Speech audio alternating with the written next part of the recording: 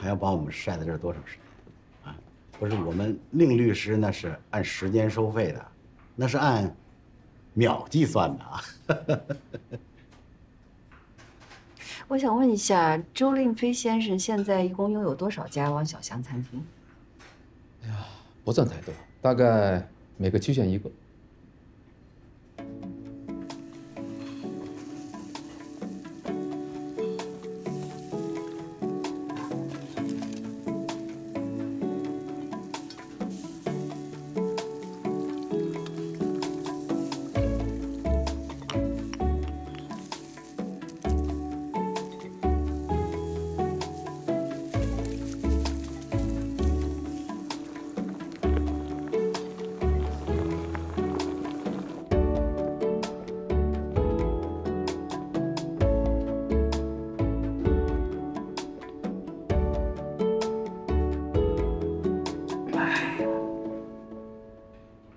不好意思啊，让各位久等了，估计你们都饿了吧？先尝一尝我做的几道菜。周总太热情了，菜是挺好看的哈，不过我们不是来吃饭的，是来谈判的。哎，品人先品菜嘛，我就是一个做厨师的。如果说你想了解我的话，先从了解我的厨艺开始。谈正事之前，咱们之间先交个朋友，这是我为人处事的习惯。汪总他爸爸最清楚这一点。我还记得当年他父亲把这个品牌租给我的时候，我也是做了这么一大桌子菜，到了最后打动了他。他知道我这个人在做菜这个事情上的执着，同时他也知道我是绝对不会辜负他辛苦创立的这块招牌。现在他老人家已经过世了，作为家族唯一的继承人，汪小祥品牌的经营和决策权都在我手上。我租用汪小祥这个品牌到今年算起来，整整20年了。这20年期间，我个人投入了大量的资金和精力来宣传和推广汪小祥这个品牌，让它做到了全国知名。我呢，想在这儿说一句不谦虚的话，说汪小祥这个品牌能够做到今天这个局面，跟我这20年以来不懈的努力是分不开的。这句话我不算瞎说吧？周总，从法律上来讲，我的当事人作为继承人，想要将汪小祥品牌收回自主经营是完全没有问题的。当然，你们想把品牌收回来自己做，我觉得这是无可厚非的。但是，你们无权动用我个人自创的菜品，对吗？这道药骨鲜鸡是我们店的招牌菜，远近闻名。它不是属于汪小祥的，它是属于我个人的独创。现在你们店正在售卖这一道菜，已经侵犯了我们店的商业秘密啊！是啊，药骨鲜鸡这道菜是周先生以中餐西做的理念自行研发的一道广受市场好评的菜品。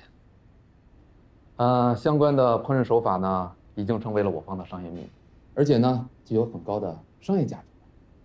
而你方经营的汪小强餐厅，却以不正当的手段获取，并且使用了该商业秘密，这种行为很明显嘛，已经给周先生带来了巨大的商业损失啊。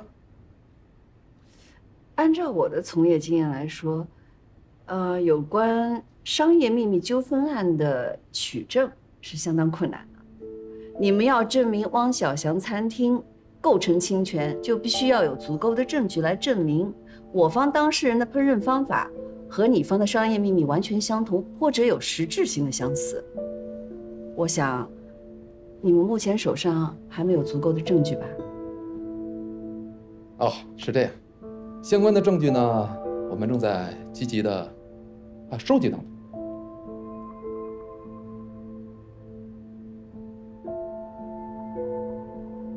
周总，据我所知，您其实一直都非常希望能够续租汪小祥这个品牌，是吧？那当然。那这是否会成为你蓄意攻击我当事人的理由呢？什么意思？这话？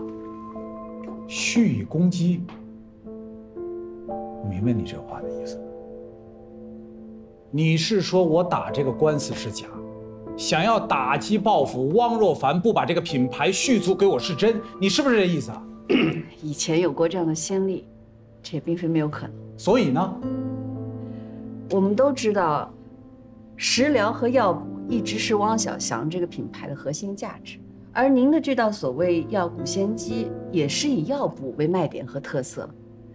那您的这道菜品，在汪小祥品牌菜品的基础上，究竟有没有做出实质性的改进，形成新的商业秘密？这实在不太好说吧。虽然您的这道菜闻起来真的挺香的，林律师，你以前到我们店来尝过这道菜吗？没有。他们店呢，尝过吗？也没有。那正好，今天这道菜是我亲手做的，你好好的尝一口。好，正好有点饿。哎呀，我就不客气了。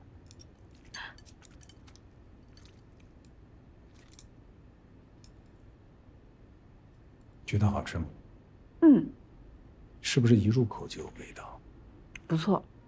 那我请你记住这个味道，等你改天有时间的时候去他们店尝一尝这道菜的味道，你就会发现，这两家店做的同一道菜，不但菜名一样，就连这道菜的味道也被模仿的8、9不离十。当然，我知道这2点不太具备说服力，最重要一点，他们店现在请的主厨，你知道是谁吗？是我的关门弟子胡民富。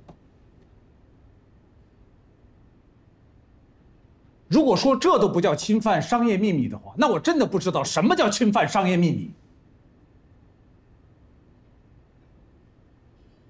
您说完了？说完了。哦，那咱们就继续尝尝这道菜吧。好。王先生，不尝尝吗？来，一起尝尝吧。来。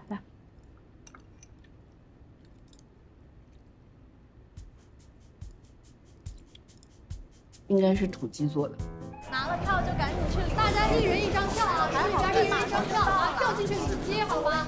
谢谢大家，都拿一下，都拿一下，给我票过来拿。哎，你哪家的？旗舰店的。快，往里边走，快往外出。烟华，发黑票。主任好。都不要着急，对，排着队，一个一个领，大家都有份儿。哎，副主任，先拿票，再领鸡。领鸡？鸡，快去！来，大家都记好了啊！副主任好，旁边上一上，副主任先领啊！先拿黑票拿红色的，黑票拿黑色的啊！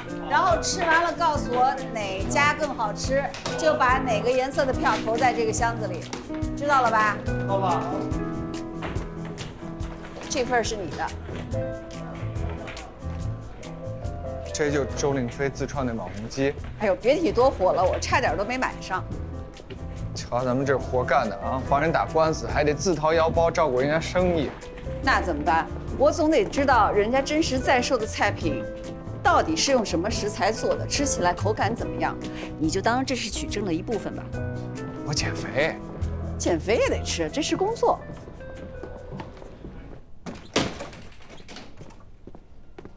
哎，先生，你让先生您不能进。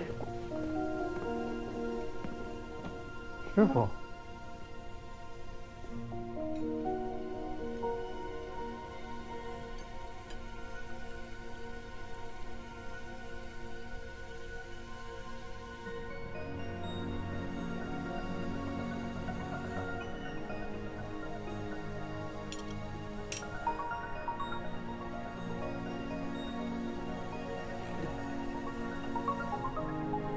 小胡啊，你是我的关门弟子，虽然说我没有手把手的教过你做过这道药补鲜鸡，但是我在厨房做的时候，我从来没有回避过你吧。而且你还偷了我的烹饪笔记，我知道我现在问你，你是不会承认。我今天来，就是让你摸着你自己的良心说，这到底是你自己的创意才，还是从我这儿偷学的？周总，我提醒你啊，现在小胡是我这儿的行政总厨，你不能这么诋毁他。当归、党参、黄芪放入的顺序和我是一致的，白莲子改成了鲜百合，而且只用汤汁儿，这和我也是一样的。把金盐换成了四川老盐，直接放入汤中，这跟我又是一样的。你好意思说这道菜是你自己自创的吗？您没教过我，这是我自己尝试的，师傅。你别叫我师傅，我没你这样一个徒弟。你不但偷了我的药骨仙鸡不说，你竟然为了口感，最后加入了不到1克的鸡精。我没说错吧？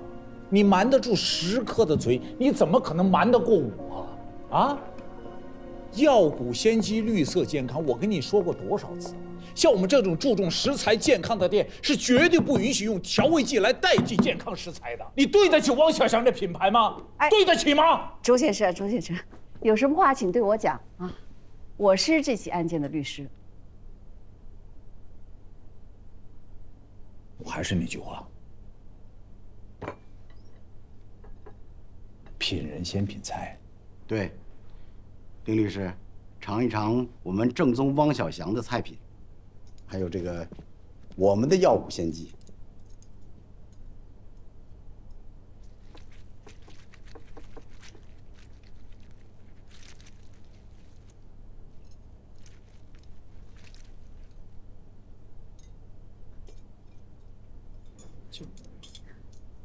不瞒二位，你们2家的菜，我其实都已经尝过了，而且为了这个案子，我现在吃鸡都快吃到吐了。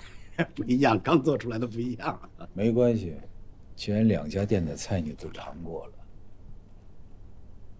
你觉得感觉差别不大是吧？我现在就要你用肉眼看得见的差别在哪儿。来，看看这块黄芪，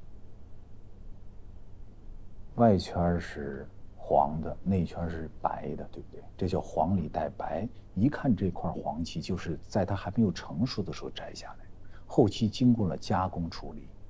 我的药骨仙鸡是绝对不允许掺杂这种质量下乘的食材的。周令飞，我都不想搭理你，你有什么事跟我的律师说。你再这么诋毁我的菜品，我可告你啊！周先生，您起诉的这起侵犯商业秘密案件，法庭已经确定了开庭日期，我方也已经申请胡明富作为证人出庭作证，这些我想你都已经知道了吧？那至于菜品的高下，消费者自有判断，我方有无侵权，法庭也自会有认定。今天咱们就没必要在这儿争论这些了。当然，即便争论也很难达成一致。但是我还是想友好的提醒你一下，胡明富现在是我方证人，希望你不会有不当的骚扰行为。骚扰？我有骚扰他吗？我有骚扰你吗？我这不是骚扰，我是教育他。小胡，你过来。过来。小胡，做厨师就跟做人是一样的，一定要认认真真、踏踏实实、脚踏实地的去做。你从我这儿什么都没学到。林律师，你们一般的食客是品尝不出这道菜到底从味觉上有什么差别，但是像我这种高级专业的厨师的舌头，就跟眼睛不能揉进沙子一样，有一丁点味道的不对都骗不了我。他们这道菜偷了我的原创，但是在质量上偷工减料，是不是？你告诉我，我问你呢。周先生，如果您是经过充分的评估，觉得诉讼不符合您的利益，今天是想来跟我们讨论和解事宜，考虑撤诉，但我们非常欢迎。林律师，我这么问你，你平时出去吃饭的时候，你说愿意吃到那些健康天然美味的食品呢，还是愿意吃到用一大堆调味剂调出来的垃圾食品？我是在跟你讲明利害关系。我是让他凭良心说话。你不用担心，我们自会提醒证人，实事求是。至于您是否占理，那咱们在法庭上见真章。但是我建议你不要太乐观。我相信法律的公正，但是我绝对不相信你们这帮助纣为虐的律师。其实你内心中很清楚这个案子到底是怎么回事儿。 不就是因为汪若凡向你许诺了要给你一大笔律师费吗？所以你就宁愿选择对真相视而不见，故意歪曲事实。目的是什么？目的不就是为了让你的金主能够全身而退吗？我没说错吧？我不想在这儿跟你做无谓的争论，但是我非常遗憾你这么理解律师这个职业。你们律师不都是这样吗？不是。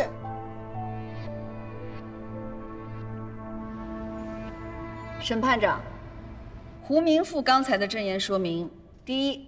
胡明富在原告餐厅工作期间，并没有机会接触到原告药骨鲜鸡的制作方法。第二，汪小祥餐厅药骨鲜鸡的制作方法是胡明富自己开发研制的，其烹饪温度、时长以及包括调味品数量在内的步骤，都是胡明富通过多次实验分析获得，不属于侵犯商业秘密的行为。第三，原告药骨鲜鸡的制作方法。 其基本步骤都是行业内常见的烹饪手法，结合我方提交的多份烹饪书籍和网络菜谱证据可知，这些步骤不具有秘密性，不属于商业秘密。原告方有什么要询问证人的吗？我有些问题要向证人询问。请问证人，你在周令飞先生经营的汪小祥餐厅工作时的职务是什么？ 厨师，具体负责哪些方面呢？掌勺炒菜。周令飞先生是你师傅吗？是的。你在周令飞先生经营的汪小祥餐厅药骨鲜鸡这道菜，是否参与了全部的研发制作过程？没有。谢谢。审判长，我没有其他问题再向证人发问了。 原被告双方还有什么其他问题要提问吗？没有了。没有了。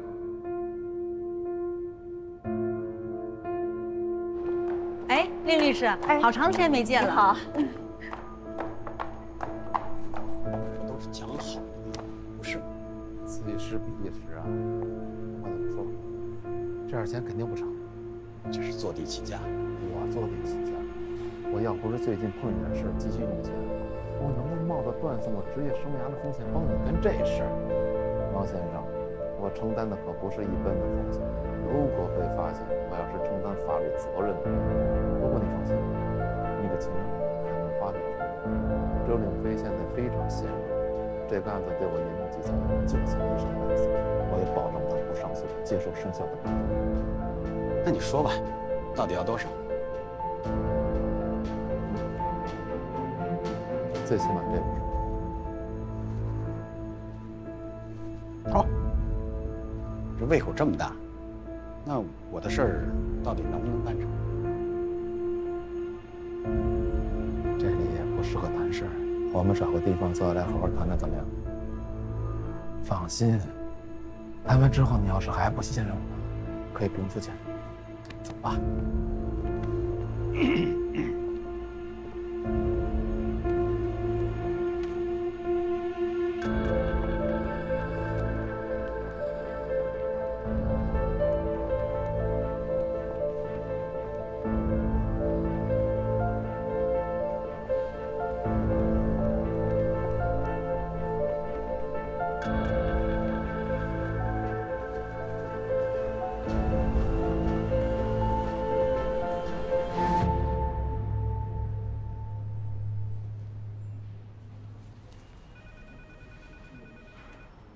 你是说，我们的当事人买通了对方的律师？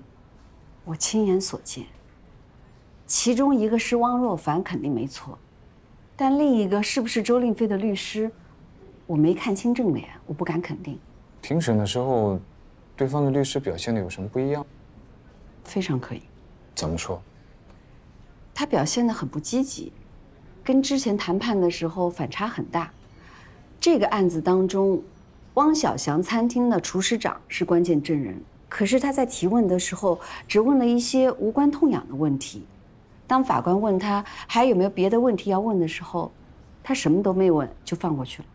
确实是有些不合理，但也仅仅是不合理而已，也说明不了什么。他在举证的时候也很不尽力。法院已经依原告申请，将汪小祥餐厅的制作过程进行了证据保全，可是他们居然没有进行具体的技术秘密点的比对。还有，上次周令飞去找胡明富要偷走的烹饪笔记时，说烹饪笔记里就有药骨仙鸡的制作方法，还说有人看见胡明富拿走了笔记。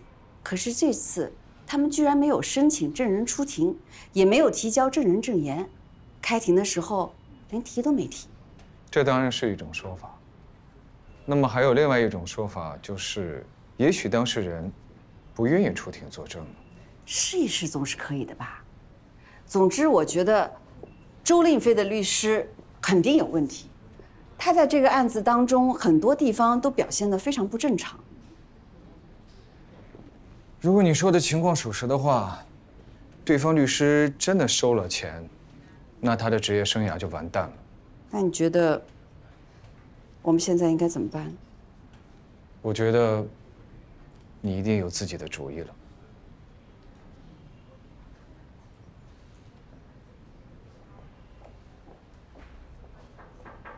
进来。令主任，您猜的没错，我去了思域咖啡馆，汪若凡和陈律师果然有非法勾当。这是我拷贝回来的监控视频，您看一下。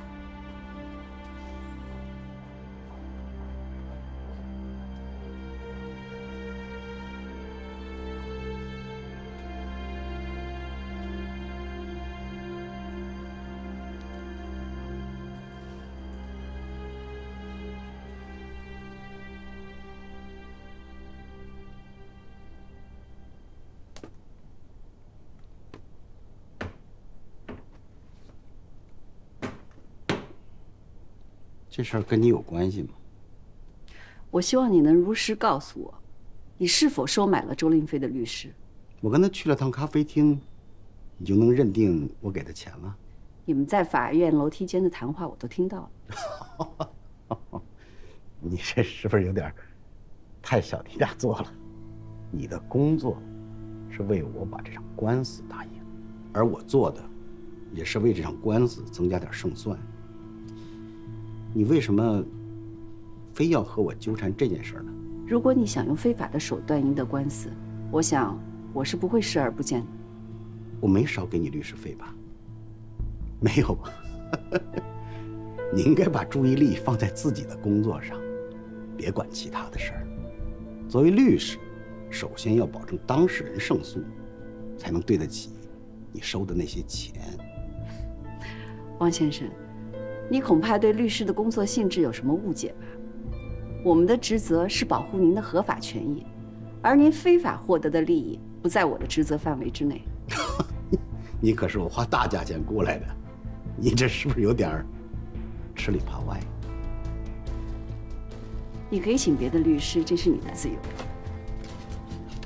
你已经付的律师费，我也可以全部退还给你。但是我绝不容忍有人用这种方式来亵渎法律的尊严。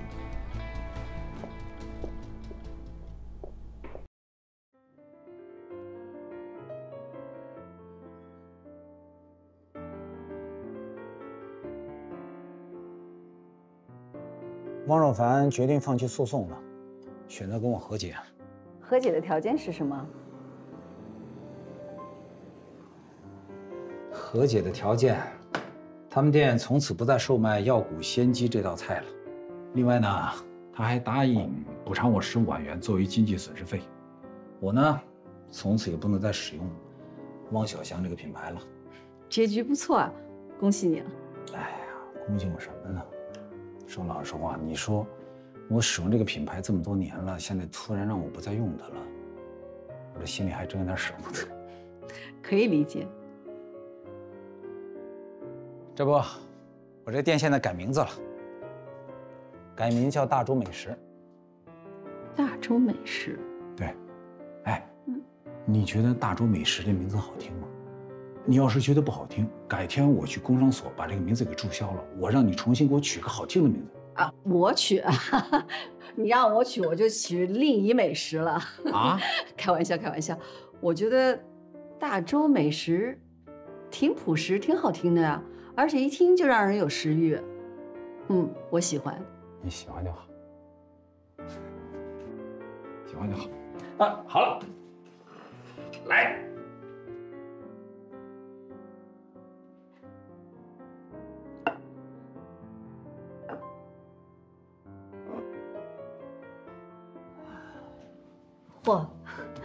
我呢，我想特别的感谢你。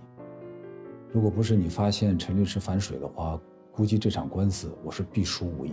不用客气，这是我基本的职业操守，也是我做律师的道德底线。就好比说，我现在给你一大笔钱哈，让你做一道特别难吃的菜，而且还非得冠你的名，你干吗？那我肯定不干。对呀，所以一样的，我也做不了那种事儿。所以呢，我想借今天这么一个机会，我要为我上一次对你的出言不逊的行为，我向你真诚的道歉。我觉得你的专业能力和你的人品特别值得我钦佩。说句老实话，这个年头像你这样的人，真的已经是凤毛麟角。行了行了，别夸我了，我能吃了吗？可以吃。哎，等等，你还没回答我，你接受我的道歉了？我接受啊。哦，那行，吃吧。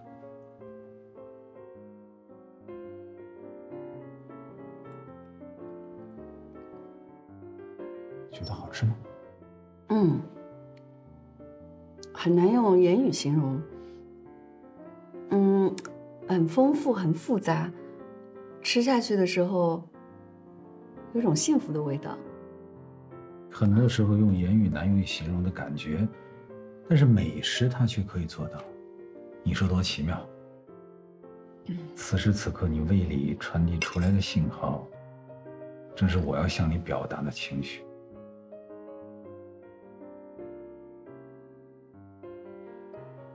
信息量那么丰富啊，那我还得再好好回味一下。我以后还能再见到你吗？那不好说。你将来有什么要触犯法律的计划吗？那我可没有，我可是守法的公民。我是说，除了工作以外，就不能因为别的事儿见你吗？我很忙的。那你也应该在工作之余忙里偷闲的时候善待自己。我也想啊，但是我真的没有时间。时间都是人挤出来的，如果你不好好享受生活的话，那你说工作还有什么意义？我的工作大概就是我的生活了吧。我其实还挺享受的。我知道了，工作已经成为了你生活的全部了。那你有时候有没有一种特别无奈的幸福感？这我倒没想过，我没觉得有什么无奈的。没关系，那是因为之前我没遇到你。老天为什么没让我早点遇到你？从今以后，你的胃就交给我来照顾啊。我一定要让他知道，他的前半生到底错过了什么。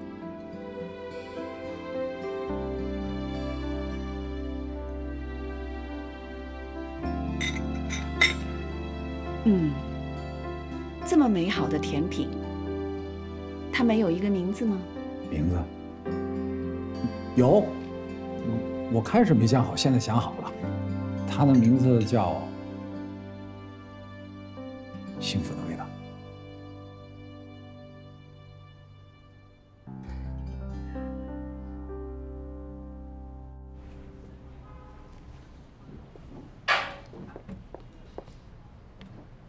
哎，真没想到是你。我也没想到自己能混成这样。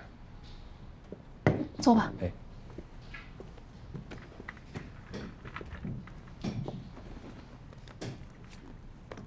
怎么回事？一言难尽。我被天伦乾坤辞退了。辞退了？为什么？有可能领导不太赏识我，所以我没什么表现机会。是他们不怎么给你案子吗？不是没给，给了。就上次我来这儿打那案子，就是宋主任给的，啊，那你也看到了，还不是不给的，对吧？你是徐慕言带进去的人，他们容不下你也不奇怪。我之前跟宋嘉诚提过，让他好好用你。看来他还是介意之前你跟徐慕言的那层关系，但这也成为不了他们辞退你的理由啊。是这样，我们律所平台上最近有一封匿名信，是攻击宋主任的，说他什么刚愎自用啊，近小人远君子啊，还有好多难听的话。人事部的人调查之后，居然认为那封信是我写的，他们认为我故意散播谣言，诋毁律所领导，违反了律所的规章制度，以这个理由辞退了我。有什么证据吗？他们当然没证据了，因为那封信根本不是我写的呀。我们所现在对宋主任不满的人不在少数，人事部的人又找不到证据，只能拿我开刀了。方旭不在我的考虑范围内，因为我在方旭的眼睛里看到了他和徐慕言一样的眼神。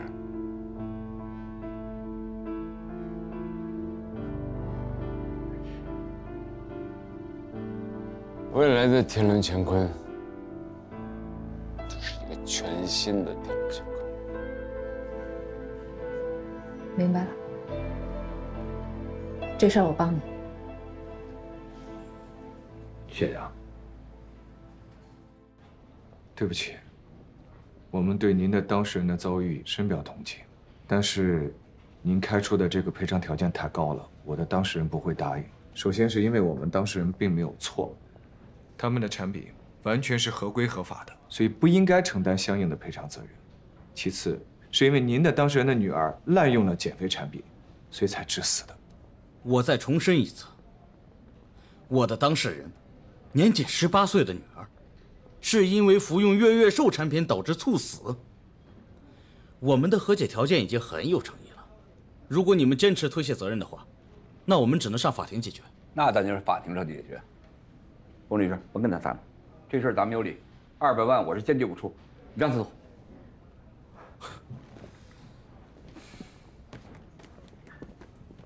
丽丽，要不然咱们再聊一下。就这个态度，还有什么可谈的？法庭见，侯总。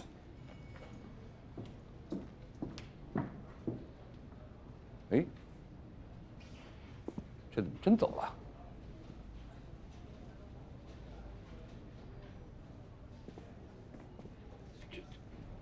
真上法庭了？嗯。哎呦，这事儿可麻烦了。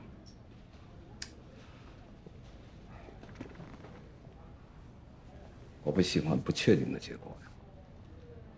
这样，侯总，我再跟您分析一遍利弊啊。首先就是您答应对方的200万的赔偿，我个人认为这是最好也是最简单、最安全的方式啊。我比较推荐您用这种，要不然呢，咱们就上法庭打官司。打官司当然我们的胜算是非常高的，可是只要上了法庭，什么事儿都说不准，也有输的可能。一旦输了，很有可能对您的企业的声誉造成很大的影响，这个您必须得考虑进去。这钱我是肯定不给，可这是一上法庭，哎，冯律师，你给我拿个主意。我也很想给您拿主意，但是我真的只能给您建议，最后决定权还是在您。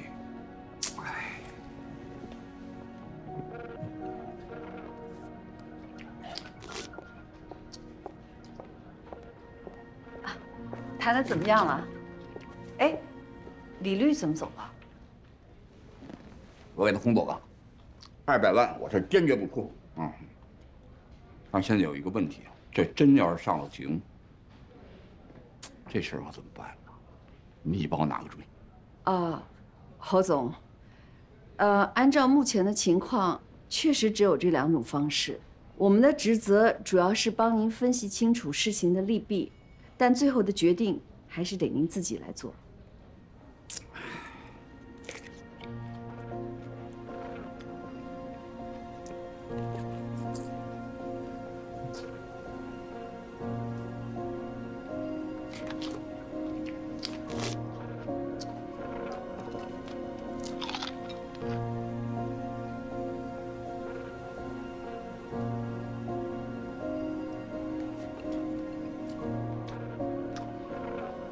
哎，有没有这种办法呀？就像这个体育比赛之前的这个热身赛这样，人家大型晚会前面不有一个彩排吗？咱们把这个诉讼的这过程预演一遍，让我看看，然后咱再做决定。给我找个厉害的对手。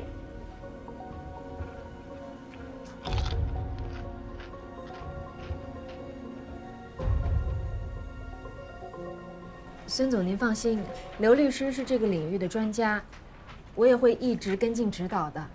对，这个您放心，我都在。那就先这样，好嘞，再见。令主任，不好意思，顾律师，能借一步说话吗？当然，你们继续啊。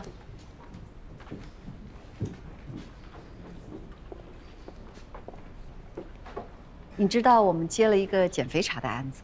知道有个女孩喝了减肥茶以后猝死，家属要状告厂家。我们现在跟对方谈不拢，很有可能要上庭。我们的当事人希望我们可以把庭审的过程先演习一遍，也就是让我们给本案做一次模拟庭审。我们已经提议找一家专业的鉴定机构，对女孩猝死的原因进行鉴定。那我能做什么？你这么厉害，当然是扮演原告方，我们的对手。这样。但是我最近确实手头事情比较多，我刚才把一个客户推给了刘律师，而且现在那个劳动仲裁案正到了最关键的时期。顾念，月月售减肥茶是我们非常重要的客户，我们希望你能够参与进来，配合我和丰盛，给客户展现一场真正的模拟庭审。那我的那些工作，我想想，你就从旁把关嘛。具体的工作就交给手下人去做。这段时间你累一点，等你升任合伙人了，我给你放个大假。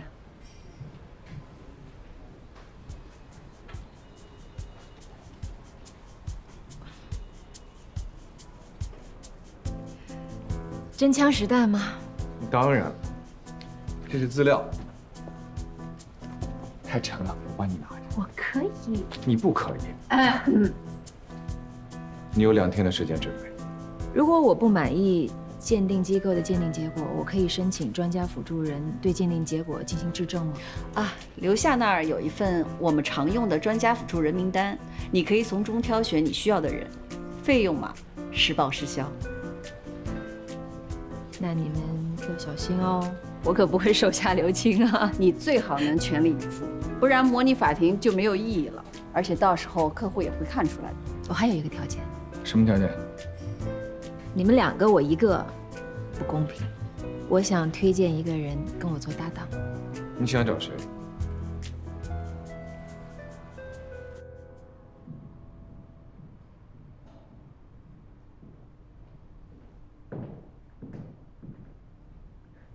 来。哦，谢谢。他们为这案子已经准备2个月了，咱们只有2天的时间啊。同时还要准备你离职的案子。你觉得咱们能赢吗？既然应战了，就争取不输。哎，你陪领导打过球吗？什么意思？他们让你全力以赴，但不代表他们愿意真的输给你。人家毕竟是领导，总得留点余地给他们吧。案件的输赢跟打球可不一样，这涉及到当事人的利益，必须以当事人的利益为重。我们需要通过模拟庭审，帮助当事人做诉讼策略上的决策。而且，我快要升合伙人了。哟，他们不算是我的领导。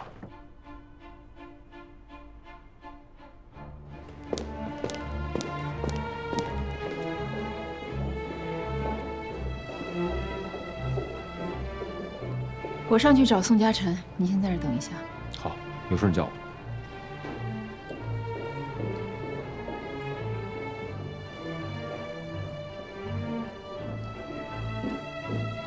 燕姐，我找宋主任说几句话。哦，主任现在不在，您找主任有什么事儿吗？没事，那我在外面等。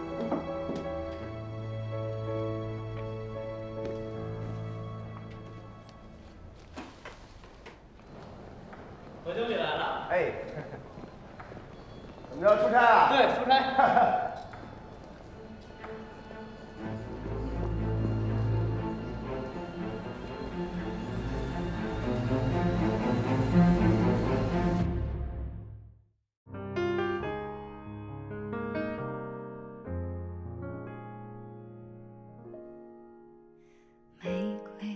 自在绽放中，无惧风雨似海浪。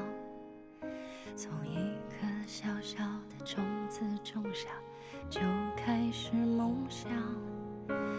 花瓣没伤般绽放，有一灵魂被点亮，像一层一层的海浪跌宕，要抵达力量。玫瑰，你是玫瑰啊，无需卑微，无需退位，你就是美，你代表爱，柔弱也铿锵，沉默都激昂。褪去花瓣上的伤，素面朝着光，灵魂里悠悠暗藏温柔世界的原谅，披上晨露中的妆，吸引众多的目光，谁都不惊慌，对自己欣赏，放慢节奏，乘风逐浪。玫瑰，你是玫瑰啊，无关是非，也无知诋毁，你刺痛泪，代表珍贵，寻找也绽放梦想都可为。褪去花瓣上的伤，素面朝着光，灵魂里悠悠暗藏温柔世界的原谅，披上晨露中的妆，吸引众多的目光，谁都不惊慌，对自己欣赏，放慢节奏，乘风逐浪。褪去花瓣上的伤，素面朝着光，